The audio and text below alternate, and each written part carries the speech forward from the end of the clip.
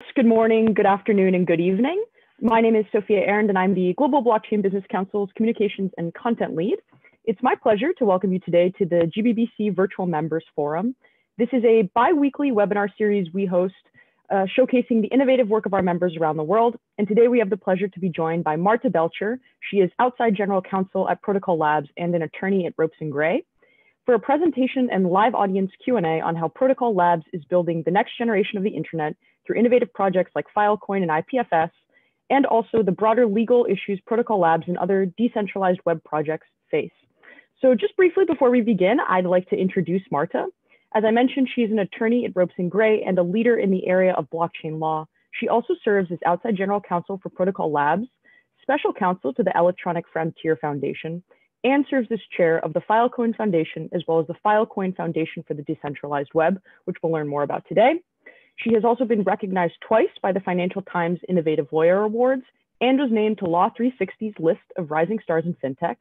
She has spoken about blockchain law around the world, including testifying in the New York Senate and speaking in US Congress, European Parliament, and the OECD, and in Davos during the World Economic Forum. She has also drafted amicus briefs in the US Supreme Court and the US appellate courts for high-profile public interest organizations. We are so pleased to have Marta here with us today, and we welcome your questions at any point during today's webinar. You can submit them in the Q&A box at the bottom of your Zoom screen, and we'll take them after her presentation. Thank you, Marta. I will hand things over to you to kick us off. Terrific. Thank you so much for that introduction. I am so excited to be here to talk about Protocol Labs. I want to start by telling you a story about a small mix-up a long time ago that made me start thinking about what it means for the internet to be centralized. So there's an ebook competitor to Kindle called Nook.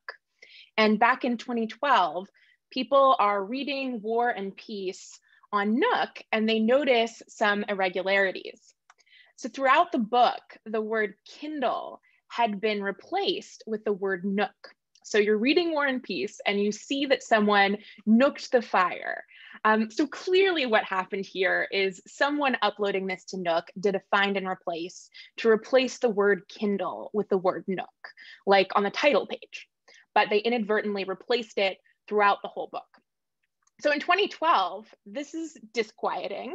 It's also funny, but it really made me start thinking about what it means to experience so much of our lives through a handful of large corporations, and to have no choice but to trust those corporations, to trust that the copy of War and Peace they serve you is the original, and to trust those companies not to misuse troves of data about us. What we do online, who we talk to, what we click on, what we say, to trust them to keep that data safe from attackers and to protect our civil liberties when responding to requests from governments. This was a small incident a long time ago, but it was the first time I had really thought about what it means for those corporations to be fallible. And this was in 2012.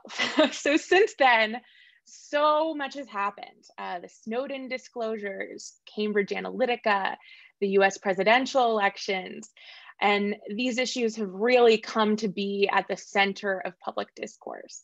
At this point, it's trite to say that the internet is controlled by a handful of corporations that control our data. And there are all sorts of proposals for addressing these concerns, many of which involve heavy regulation. But in my view, these proposals presuppose that the internet needs to be centralized, that these internet intermediaries are inevitable. But why is that?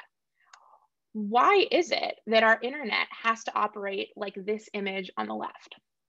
Why is it that if I want to send a file to someone sitting next to me, it has to be sent across the world and back before it gets to their device? Imagine a group of people who are together in a remote place, maybe a quarantine pod.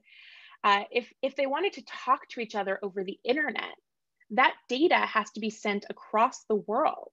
And if that connection to the outside world is cut off, they can't communicate with each other, even though they're all really close together. And they're using devices with unfathomable computing power. So why can't they just be connected directly to each other? This centralized model also creates single points of failure. And that's particularly concerning when you think about the fact that file storage right now is basically a monopoly. So much of today's internet relies on Amazon Web Services to store and serve billions of websites and applications. We've seen AWS suffer blackouts and some of the most popular and important websites suddenly become unavailable. That's the problem with having a single node in the center, like the drawing on the left. But if you decentralize the internet, multiple nodes can fail without the entire system falling apart. This motivated Protocol Labs to make the Interplanetary File System, IPFS. If you add up all the storage capacity and computing power on individual users' devices, our phones and laptops, you start to wonder whether we really need our data to sit in data warehouses mostly unused, when we might instead combine our storage and computing power into effectively a supercomputer network. On today's internet, if I go to a web page, the information is being retrieved from a particular server somewhere in the world, maybe very far away from me. I'm looking for that particular web page in a particular place and hoping it's still in that place. So imagine for a second, if you just read a great book in physical hard copy and you wanted to recommend that book to a friend, and you say that, well, it's in the New York Public Library, it's on the second floor, third shelf from the left, 5 books over. That's how today's internet works. To go get that book, you're going to have to fly to New York, go to the public library, and find the place on the shelf where the book's supposed to be. But what if it's not there? What if someone moved it? What if someone tore pages out? Or what if when you get there, you realize that it's a book that was actually in your backpack the whole time you were traveling there? Again, that's today's internet. It makes a lot more sense just to tell your friend the name of the great book and let your friend find that book by its content, by its name, rather than by its location. And so that's what IPFS does for the internet. Rather than retrieving content by where it is, it retrieves content by what it is. It uses content addressing. Content on the web is addressed directly using cryptographic hashes instead of by reference to a file located on a specific server. This means you don't need an exact web address to find your file. You just need to know its hash. And if you already have it or someone near you has it, you can retrieve it from there. That's actually why it's called the Interplanetary File System. Imagine you're on the moon, you can retrieve files from other people on the moon rather than experiencing the delay of sending data back and forth from Earth. IPFS makes decentralization workable, scalable, and profitable by putting power in the hands of end users instead of platforms. And widespread adoption of IPFS could be a major upgrade to the web to protect free speech, resist surveillance, prevent network failure, and empower ordinary internet users. Okay, but why would people be motivated to run the infrastructure for decentralized web? If there's no central corporation for you to pay to host your website or store your data, who's going to host it? Who's going to shoulder the cost of the massive amount of storage capacity and computing power that it takes to run the web? So the answer for that is Filecoin, which is also developed by Protocol Labs. Filecoin is the incentive layer on top of decentralized storage networks like IPFS. Filecoin allows you to store files in a peer-to-peer network with built-in economic incentives to ensure files are stored reliably over time. Some people call it Airbnb for file storage. People rent out their storage space and earn Filecoin for doing so, and users spend Filecoin to store files. Think of it like a supercomputer-like network of hard drives working together to leverage unused storage capacity. It's a cryptocurrency-powered storage network designed to have humanity's most important information, and it's potentially a foundational technology for the decentralized web. Here's how it works. Miners earn Filecoin by providing open hard drive space. Miners compete with each other on factors like reliability, price, and reputation. Users spend Filecoin to store their files encrypted in the decentralized network. Like Airbnb did with physical space, Filecoin offers those with extra hard drive space an economic incentive to share it, while offering those looking for extra storage space a faster and cheaper option than traditional cloud storage. It's an alternative to the big centralized data storage like AWS, Google Cloud, and Microsoft Azure. Why Filecoin? As a result of using Filecoin, we can be less dependent on centralized cloud storage providers.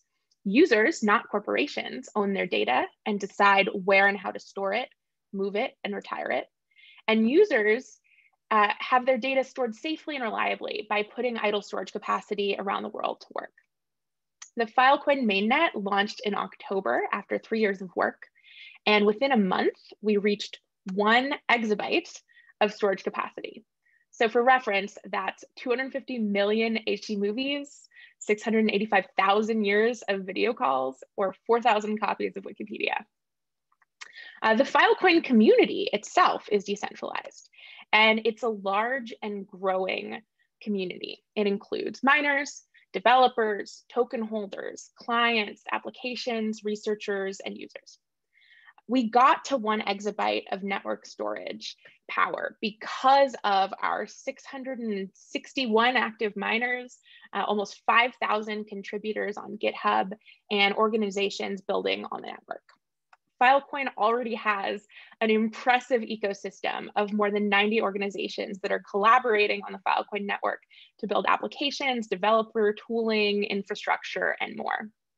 Here's an example of an app in the ecosystem that's built on top of Filecoin called Slate. Slate is like Dropbox for Filecoin. It's an open source storage system for your data that makes it easy to collect, organize, and share them anywhere on the web. PL is probably best known for IPFS and Filecoin, but that actually isn't all we do. Since being founded in 2014, PL has launched dozens of products designed to democratize the web. So that includes libp2p, which is a modular networking stack that lets developers build P2P networks, IPLD, which includes standards for creating addressable, linkable, decentralized data structures, and DRAND, which is a distributed randomness beacon developed by researchers at PL, which creates publicly verifiable, unpredictable random values, which helps make cryptographic systems run smoothly. We also have multi-formats, which is a group of protocols to make systems interoperable and upgradable. Protocol Labs believes that the internet has become humanity's most important technology, and we build protocol systems and tools to improve how the internet works.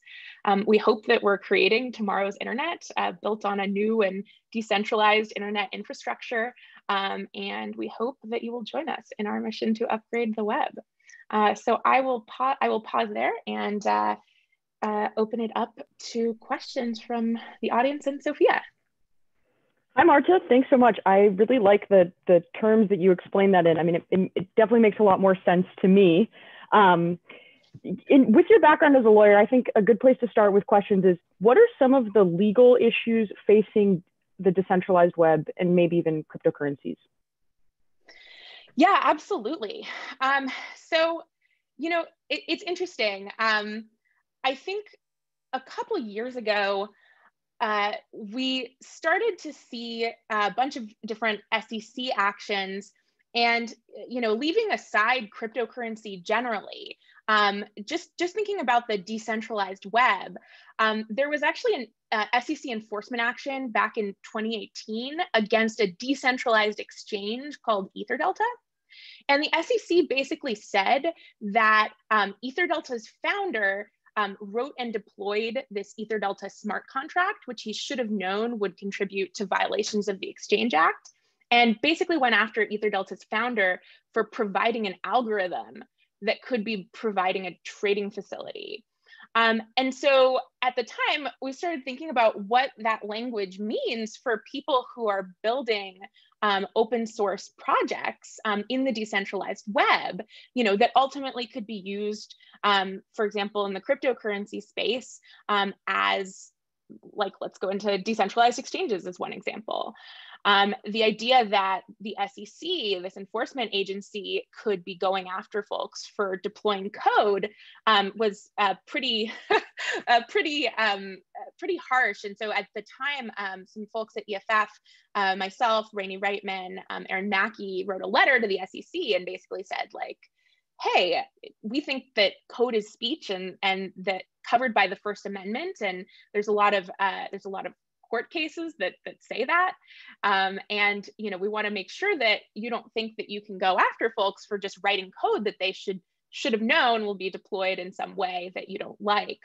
And so I think that was the first time we saw a glimpse into what the problems for the decentralized web might be in the future.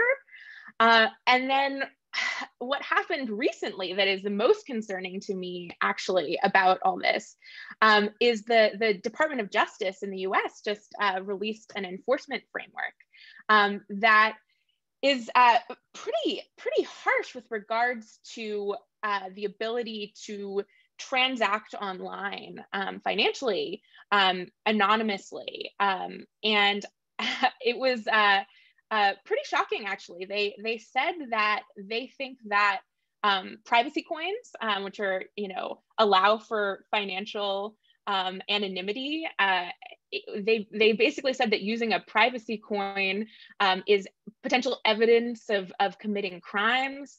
They said that cryptocurrency mixers, which allow folks to, again, transact anonymously, are potentially also, in fact, just operating a mixer or using a mixer could be a crime. So basically, we're getting to a place where the DOJ say, imagine like a law that says that you can't hand someone a $20 bill without creating a record of that transaction. Like fundamentally, the DOJ's position here is that anonymous transactions online aren't allowed.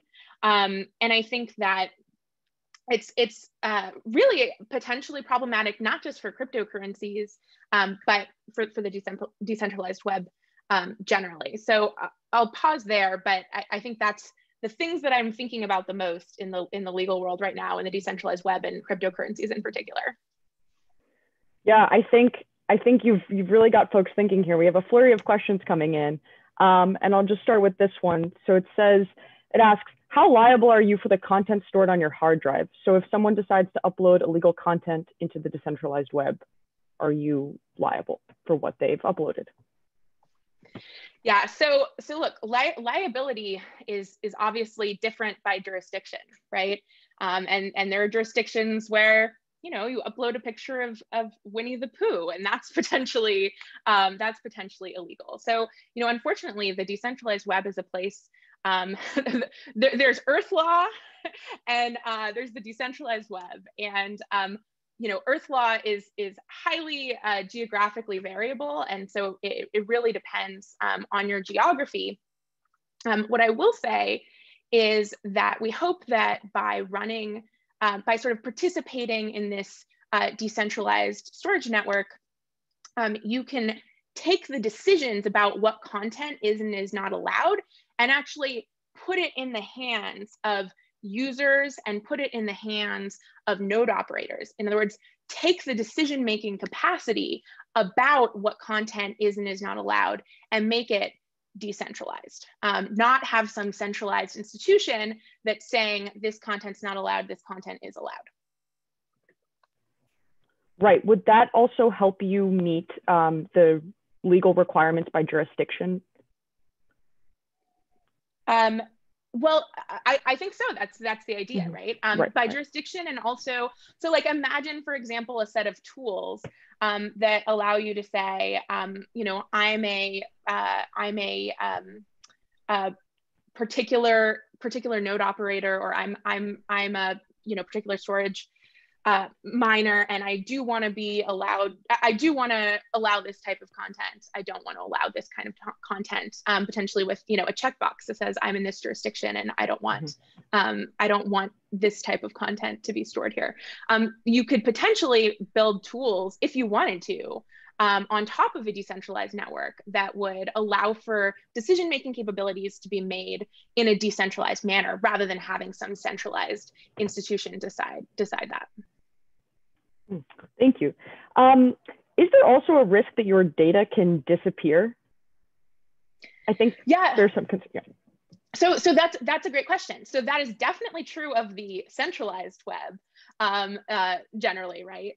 The idea with the way that we've handled it in our network is that miners basically put up collateral, and we have a sort of system that automatically checks that you are, to vastly oversimplify, automatically checks that these files are being stored. And you're not going to be compensated in Filecoin. And in fact, you'll probably be punished if you aren't continuing to store the data that you are, in fact, saying that you are storing. And we also have the ability to make that verifiable. Whereas when you go to Dropbox or something, for example, I shouldn't call it Dropbox, but when you go to any particular centralized institution, you don't necessarily know. They have, you don't know necessarily what they're doing with your data. Right.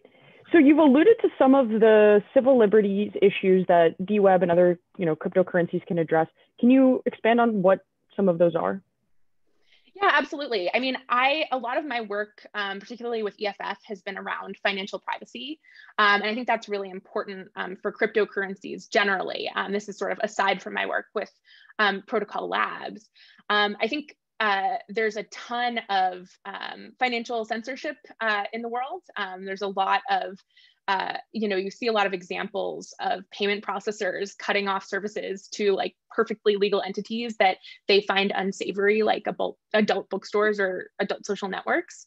And so, I think one of the things that's really great about cryptocurrencies and the ability to transact without centralized institutions is the ability to transact like you would with cash, and be able to pay people without a centralized institution deciding who you should be paying. And in terms of financial privacy, particularly in the U.S., there isn't a lot of it when it comes to your financial transactions, thanks to the Bank Secrecy Act. And when I think about financial privacy, I often think about this really stunning picture that came out of the Hong Kong protests. So there's this picture, and it's all these people in line at the subway station, and they're waiting to use cash at the subway station to buy their tickets because they don't want to be placed at the scene of the protest if they use their Metro cards. And so for me, that really underscores that a cashless society is a surveillance society, and decentralized technologies really allow us to transact online in a way that protects our civil liberties the same way that cash does. So that is a taste of the civil liberties issues that I'm thinking about in this space. Sure, and I definitely remember that photo and being struck by it. And somebody asked, so can IPFS prevent government censorship of information? And in that vein, has adoption been more widespread in countries where this is a concern? So, in general, decentralized systems, depending on how you build them, can be, in theory, used to circumvent certain type of censorship. I think that there's a question as to how you want to implement that and how you can implement that, and whether that necessarily needs to be true in all decentralized systems, like alluding to what I was talking about earlier, like whether you could actually instead decentralize the ability to do content moderation. But I do think that these types of technologies certainly are in many ways censorship resistant. And not speaking necessarily about IPFS in particular. Yeah, shifting more towards some practical questions I think people have. They're asking, so what is the cost of storage on Filecoin, and how does it compare to traditional cloud storage? Shocking. The answer is, my understanding is shockingly low. Like I remember seeing, there have been some Twitter threads that I've seen that compare the prices, and it's just very, very low. Right now within a month, reaching an exabyte of data we were just completely blown away that we reached that storage capacity. So just from the way that it works is this is all market economics. It's all supply demand. And so, we have an incredible supply and a growing demand. And so far it's been an extremely, from what I understand, extremely cost efficient way of handling your data. Yeah. Is there also a transaction service element that allows users to convert Filecoins to USD? Oh yeah, so you can actually convert your Filecoin to USD. So there are a ton of, just like any other cryptocurrency, there are a bunch of exchanges that actually have listed Filecoin, where you can go and exchange your Filecoin for US dollars. You could exchange it for Ethereum, or you can exchange it for Bitcoin or other cryptocurrencies. So there are lots of exchanges that have listed Filecoin already, even though we're just a month in. But I mean, I think more importantly, you can actually use your Filecoin to pay for the services on the network. We're really the whole point of Filecoin is for this to be a useful useful thing where you can actually use your Filecoin in exchange for data storage on the network, and you can pay US dollars to get Filecoin so that you can store files on our network. Yeah, could you also just walk us through how you would go about participating in the Filecoin network, either to store or to solicit storage services? Yeah, there are so many ways. So Filecoin is a pretty low layer, right? And so there are definitely a lot of applications being built on top of Filecoin that are the user-friendly way of kind of interacting with the Filecoin network. So I showed you Slate as one example. So I mean, for folks who want to participate in the Filecoin network, there's so many ways you can be involved. We have a ton of hackathons right now. There are literally hundreds of projects that are being built on top of Filecoin, lots of applications, and then users themselves can interact with the applications that interact with the Filecoin network, or can interact with the Filecoin network directly. And of course, there's miners. You can also effectively become a miner and earn Filecoin by renting out your excess storage capacity. You just mentioned applications built on Filecoin. We had someone ask, what future Filecoin applications are in the works? Is Protocol Labs working on anything? Oh gosh. So yes, I mean, Protocol Labs is working on a ton of different projects, but there's, I think more importantly, we actually interact with a pretty broad ecosystem of folks who are building on top of the Filecoin network. And so I had shown that slide where we have just a crazy number of applications. I'll show it again just so you can see it's really quite impressive. Here's the current Filecoin ecosystem. So like one example is the Shoah Foundation at USC has a bunch of really interesting and important data that is videos of Holocaust survivors and their testimonials. And so that is all being stored on the Filecoin network by the Starling project. You also have things like the Internet Archive, right, that had already existed, that is storing a bunch of its open data sets on the Filecoin network. So you get a lot of really interesting and important pieces of data. And the idea really is for us to be able to take humanity's most important data and store it on the Filecoin network. And we've been really lucky to have an incredible group of companies and projects that have already been storing their data with us on Filecoin. That's excellent. And Marta, if it's all right with you, maybe we can share those slides with the folks who've dialed in today as a PDF or something. So we'll definitely send around resources to everyone. We've had a lot of questions come in, and somebody's just asked, so how does Protocol Labs go about educating the typical internet user on the benefits of the decentralized web? Well, so some of that is protocol labs, and you know, we do have something called Proto School that has is a project that's sort of affiliated with protocol labs that has a lot of really awesome educational materials. There's also separately, so I also serve as the board chair of the Filecoin Foundation and the Filecoin Foundation for the Decentralized Web.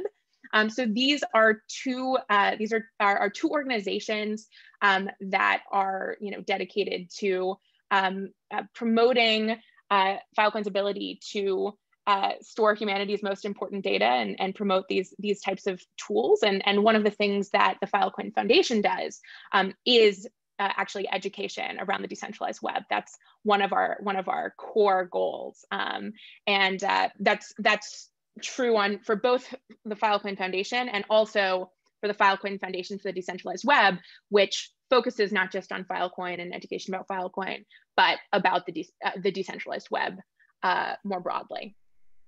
Yeah, and to those folks who've been asking about education and resources, we'll be sure to send around those links as well as a follow-up, and we'll get all the good information from Marta.